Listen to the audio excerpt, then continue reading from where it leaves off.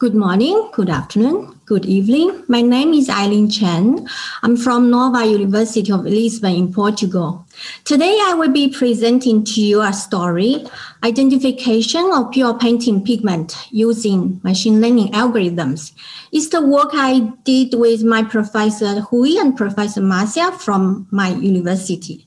And the artworks that we use for our evaluation on our algorithms are the artworks by Portuguese artist Amadeo de Souza Cardoso.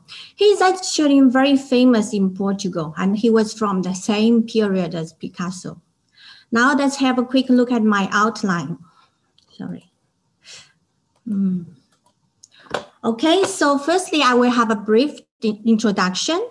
Then I will talk to you about brushstroke and material analysis. Finally, conclusion and future work. Firstly, introduction. Now I have two images here. I believe all of you can immediately guess whose work it belongs to. Van Gogh, of course. But be very careful here. Only one of them is real, one of them is fake. Can you identify which one is real, which one is fake? Or at least, can you guess? I will give you a few seconds here, okay? All right, so the one on the left is real. The one on the right is fake. So it's actually one of our objectives here because, you know, actually right now in many museums, some very famous museums, even half of the works are actually fake. Now, this is one of our objectives to design some machine learning algorithms to analyze artworks, especially in the areas of authentication and conservation, so that we can build a set of tools to analyze artworks so that they can be used by art experts. Maybe they can be even interesting for art enthusiasts or museum visitors. But we have a very big problem here for machine learning problems. We always need a large amount of data because especially in the art world, it is the opposite. We have a scarcity of data due to the limited amount of the artworks produced by individual artists or individual style, or we have limited access to some artworks because they are very precious, or the acquisition of the artworks of the data is very expensive. So what can we do now? Let's have a look at the first problem, brushstroke analysis. Okay, what does it mean? You can see here, we have two images here. I believe some of you can again guess whose work it belongs to. Van Gogh, of course. And this one belongs to our artist Amadeo. So you could guess this belongs to Van Gogh. It is because of his particular brushstroke style.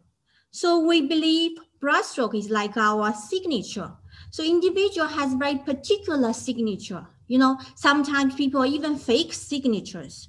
So we want to make use of those brushstroke. Maybe we can design some tools to be able to identify some unknown work if they are real or fake. How can we do this? Now, I have a set of data in RGB high resolution format from our Amadeo's work and also his contemporaries' work. Of course, this means they are from the same period. So we use half of them as the positive set, half of them as the negative set. So the Amadeo work as the positive set, and the Amadeo's contemporaries work as negative set. So we use half of them as the training set and half of them as the testing set.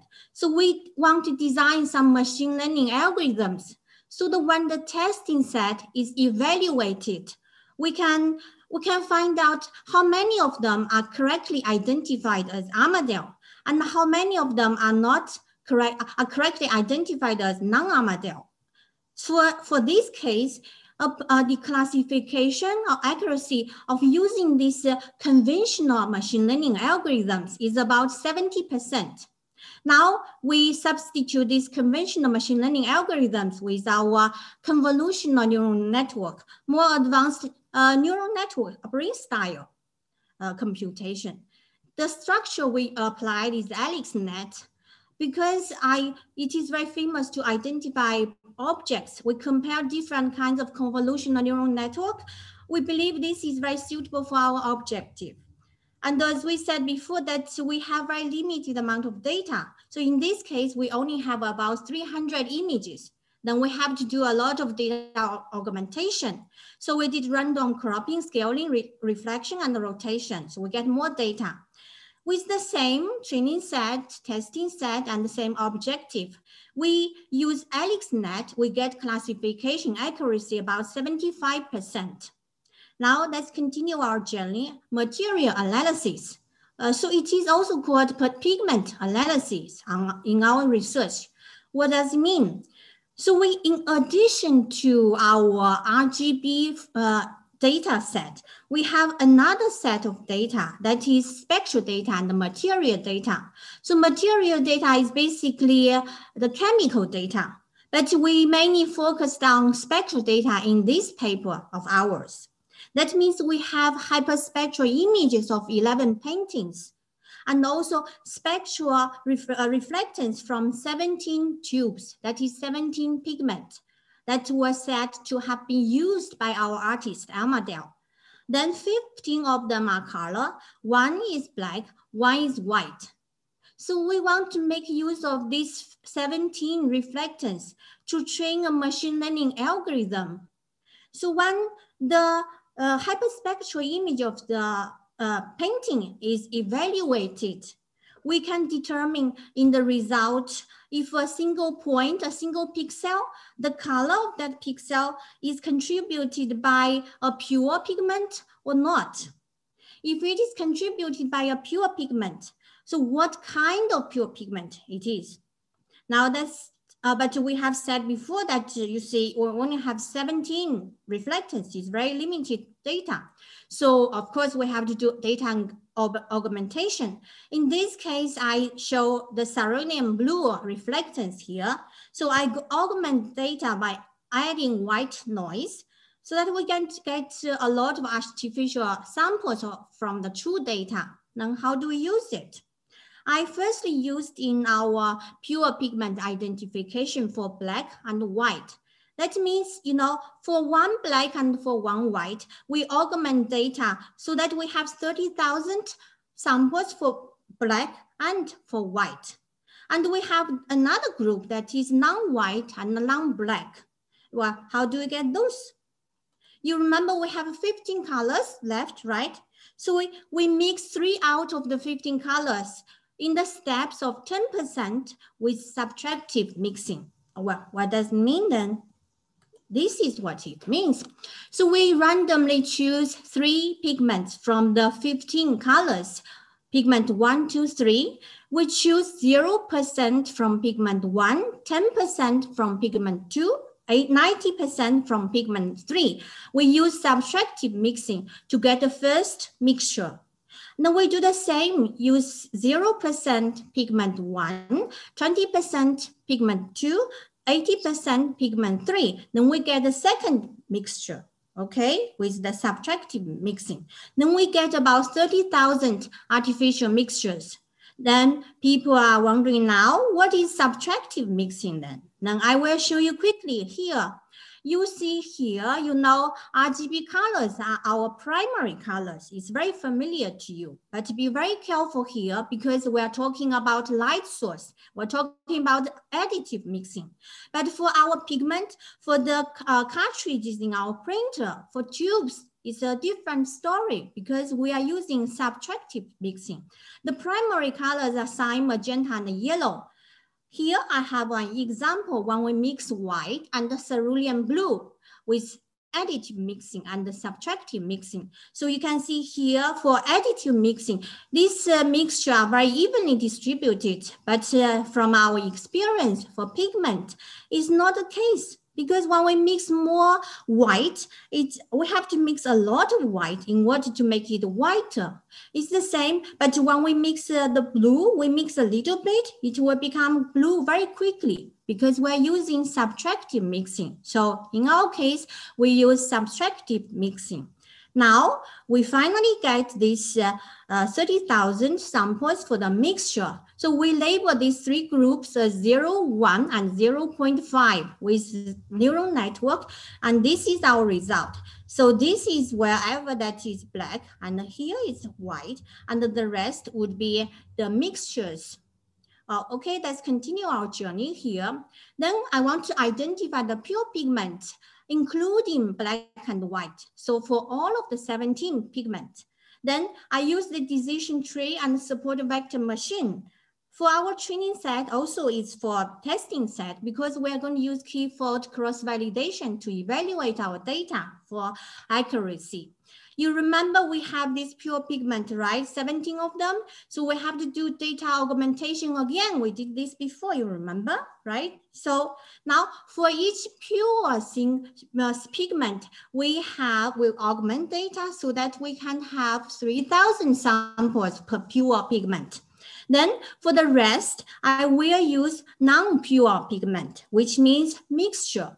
How do we get those mixtures? They are from the hyperspectral images of the painting. But how do we get this? You know that for each single point, each single pixel, there's a reflectance, right? So we compare the reflectance from the hyperspectral image of the painting with the reflectance of the pure pigment. Whichever the closest, we say it is pure. But if it's not pure, then it is the mixture. How do we do this? We use spectral mapping. We use spectral angle mapper, and the root means square error, SAM and RMSE. For SAM, we measure the angle between two reflectances, okay? And it has the problem with the mixtures that contains white and black. And also it is has a problem with the illumination. But the root RMSE, it measures point-to-point distance between reflectances in the high dimensional space, of course. But it doesn't have the problem as SAM has. Well, I don't understand what it means. Let's see the next slide to understand it. So on the left is the result processed by SAM, and on the right is the result processed after RMSE. You can see clearly this result in comparison with our original image here is so much better. It's very smooth, right? But on the left, we have this kind of salt and pepper effect. That's exactly because it has the problem with the illumination and the mixtures that is mixed with black and white. That's why we finally opted for RMSE in our methods. So with our, what we have said before, decision tree and support vector machine, we get an accuracy of more than 90%, which is very good. So here is the result from support vector machine. So these are black, and all of the ones that highlighted are the pure pigments, and the other gray part are the mixtures. Okay, you remember here we have done it before, a simple neural network. We identify the black and white, right? So let me show you here again. You can see some places that is not very well identified here, right? But I have to clarify here because I mentioned that it is a very shallow neural network. So we have the assumption that the deeper the network, the better the result. Well, is it true? Let's continue our journey. We have this mixed pigment identification with deep neural network. That means we use the artificial mixtures along with the percentage. You remember we did this artificial mixture before, right? So we use it as the input and train a deep neural network so that one hyperspectral image of a painting is evaluated. We can determine in the result for each single pixel, the color of that pixel is contributed by what kind of percentage of a pure pigment. Right, so we will get 17% for the 17 pure pigment. And this is our result. So on the left is the result from the 5-layer deep neural network. On the right is the result from the 7-layer deep neural network. And as I said before, we can predict for each single pixel, the color of the pixel is contributed by what kind of percentage of a pure pigment, right? So those are the reconstructed image. Of course, we need a lot of reconstruction for this final result. And you can see here, yellow base, right? This is very well recognized on the 7-layer deep neural network, but not very well recognized on the 5-layer neural network. And here, brownish part is very well identified, but not on the left. That's why we have the conclusion that the deeper the network, the better the result. But we have to be very careful here because the neural network rely a lot on the perimeters and also the structure of the network, right? So in our case, this is our conclusion. And let's take a look at this visualization. Well, what is it? This means regardless of a single pure pigment of its percentage, we highlight it here. So wherever there's a presence of that pure pigment, we highlight it here. So maybe for one pixel, it has 10% of this color, and maybe another pixel has 90% of this color, we highlight it here. So for this one, we have this vermilion color. And for this one, we have this cerulean blue. That means, okay, remember, regardless of its percentage for that single pixel, we can do the same visualization for all of the 17 pure pigments, okay? So I think it is very interesting to be made as an application or software to be used by art experts or maybe some art enthusiasts for visualization or conservation purposes. And this is our work so far, but we have more work. I cannot show it here, of course. Now, this is our conclusion. Firstly, you see before, we have done a lot of deep neural network for both brushstroke and the pigment identification. And you have seen before, we always need to augment the data because we don't have enough data in the art world. And you have seen before that in general, the brain style neural network always work better than the classical computation. And finally, we can have the opportunity to make some applications for visualization, conservation, or authentication, maybe even for educational purposes. Now, finally, our future work. Actually, some of them are already in the process. So we have done used a lot of methods to evaluate pure and mixed pigment, but we want to try other methods to evaluate them. And then secondly, we want to unify both brushstroke and the pigment analysis. You remember we mentioned also we have chemical data. We want to fuse all of them together in order to authenticate paintings. When we have more data on drawing, we can apply the same methods on painting for drawings. Then finally, actually it is already in the process. We want to make some interactive application or softwares to be used by many people for museum visitors or for conservation staff. And this is our work. This is part of the references. Thank you very much. Thank you for your presentation. Now we have, I believe, some minutes for questions.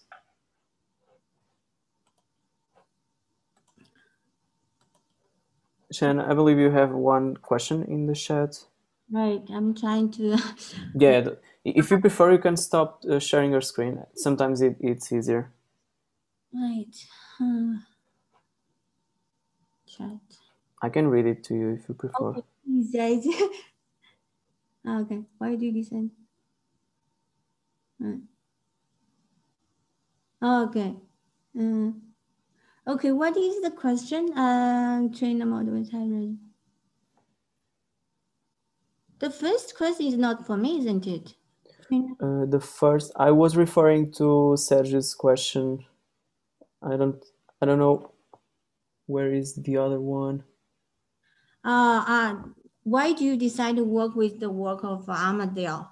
Well, actually, we have sort of a lot of Portuguese artists that I really love.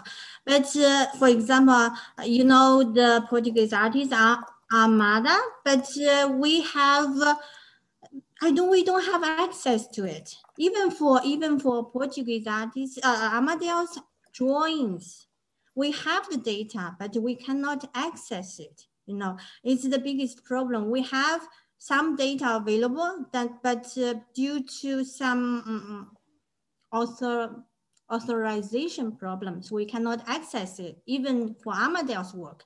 We want to also use other artists, for example, Armada, but we cannot access more data. This is our intention. I hope to use as many as possible. That is the best for us. But so far, it is not quite possible. Okay, thank you. Any more questions?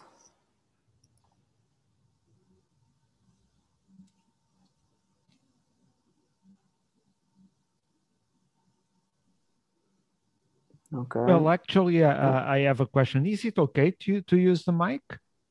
Because it's rather strange to type. I was wondering, you mentioned several future work and so on. Now, I'm a little bit puzzled, by the way, or why you are focusing on Portuguese authors, but that's another question. I'm Portuguese, by the way. That's why I find it interesting. But I was considering that you have a system that is can be used for authentication purposes and so on. I was wondering to what extent this system would be vulnerable to adversarial attacks, or that it could end on the same line of reasoning, that your algorithm could actually be used to indirectly to create counterfeits by guiding the counterfeiting systems. First of all, we actually also used Van Gogh's work, also Chinese paintings. But you know, this length of the presentation is not enough for me to present all of them. You can refer to my previous work we did on Van Gogh, on Chinese painting. It is very interesting comparison between all of the different styles, because you know, Van Gogh, it is a oil painting like Amadeo's painting. We expected the result would be similar. However, it is not. It is quite interesting. But for Chinese style, it distinguishes very well. You can see, yeah, the result shows very distinguished result, because for Chinese paintings, we have a very high percentage for the brushstroke result. That is very interesting for me. For Van Gogh, we have a low. Oh, yeah, exactly. That's interesting. That's interesting. But however, again, as we mentioned before, we have this limited data. So for example, we want to train the positive set and the negative set. We need, we expected to use about equal amount of positive and the negative, right? And you can see even in our presentation, we have 200 Amadeo's work, 100 Amadeo's contemporaries. It is not quite equal amount. So it will certainly affect the result. But again, it's the problem with the limited data. We hope to be able to find more, but you know, we cannot, you know, we want the painting, then we have it. It's not possible because they are very precious. So that's one question I want to answer you. We have used Van Gogh and the Chinese paintings, that the result is interesting. And secondly, I think for the final result, as I have said, actually we also have chemical data, which is also very interesting, which means we use many different kinds of chemical analysis, for example, X-ray and some other, I don't know if you know more, but it's more, we have to fuse all of the information, brushstroke, spectral data, and the chemical data to make the whole system more robust. So now we have showed you only the spectral data result. So when we fuse all of the information together, it will become more robust. I hope I don't know. Okay, yes, thanks for your answer. Were you talking before about Almada Negreiros? Was that? Yes, yes. Okay, thank you. Thank you very much. Yes, he's also from the same period as Amadeo. Yeah. We have talked about it for several years to use it, but now we cannot, especially now pandemic is more difficult. Well, it's interesting that you mentioned the pandemic because Amadeo Souza Cardoso, he died also in a pandemic of the Spanish flu, at least that's the name we give it in Portugal. He died during that pandemic event. Yeah, I know that. He died very early, about 34 years of Spanish flu. I feel it is a shame because he's so excellent artist. I hope all of the people here can look into his work because his work, I feel I could compare his work with Picasso's work. It's great. You should look into his work. Okay, I love him. Sorry. Thank you.